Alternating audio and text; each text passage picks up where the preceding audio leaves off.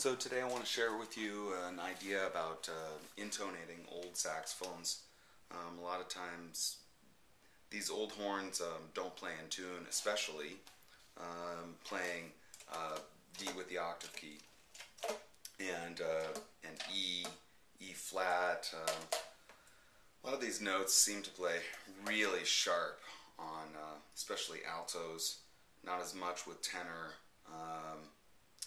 Lots of problems too with soprano, same kind of thing, playing too sharp. So many years ago I actually went to the trouble and had one of my repair guys actually glue in some cork, like kind of crescent shaped cork in the tone holes right in here.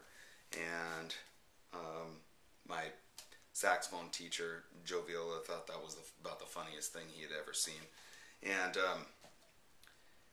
it did help the intonation, but it was a lot of effort, and he basically didn't really think that was necessary. But I want to share with you what Joe did tell me.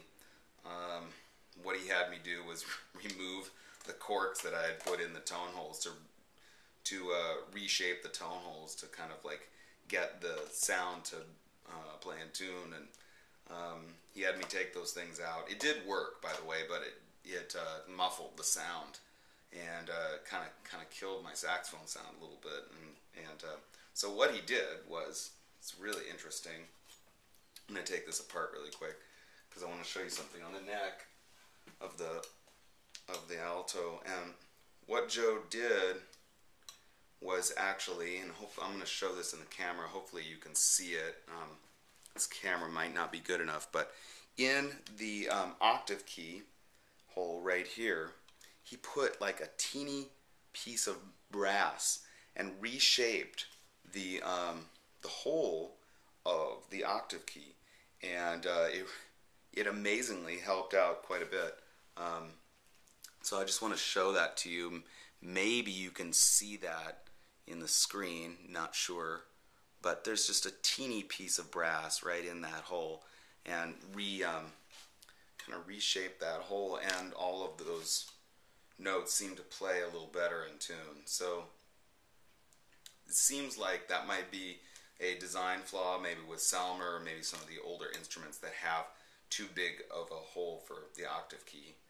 Now, the thing that you want to just make sure is that you don't plug up the hole, obviously, for the octave key. So it's just an idea.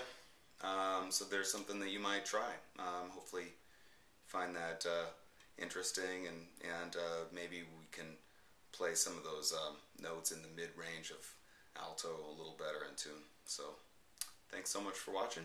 See you next time. Bye.